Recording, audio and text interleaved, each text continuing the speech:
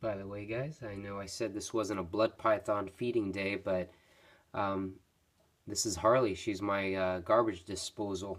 If I've thawed too many mice, I just kind of tongue feed this girl the leftovers, and it's kind of a good idea to keep her fed right now. She is breeding with this male that's in here, and he's that bright red one right there.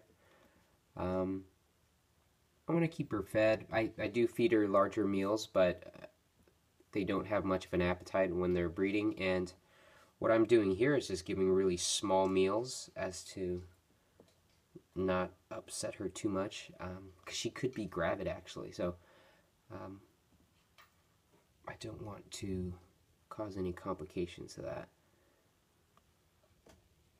So I do this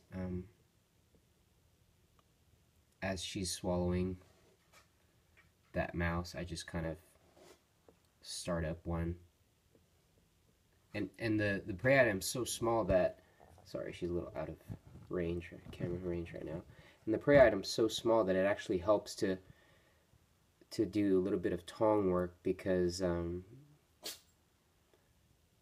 the mice do get stuck in their teeth, and as you can see, that sucker right there, he's not getting ingested very well. But this is my 2013 female that I got from Zach Green Reptiles. Excuse me.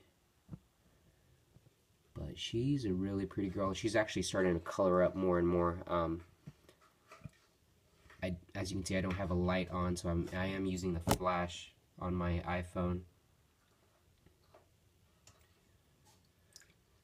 But I just do this. She has a great appetite, but tongue feeding her some mice isn't, she's not opposed to it, let's say.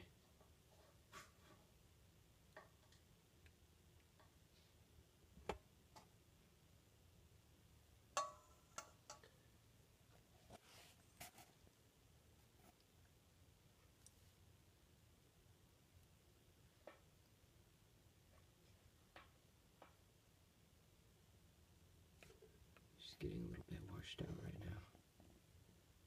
There we go. What about that for anatomy, huh? So my cat's in the background making noise.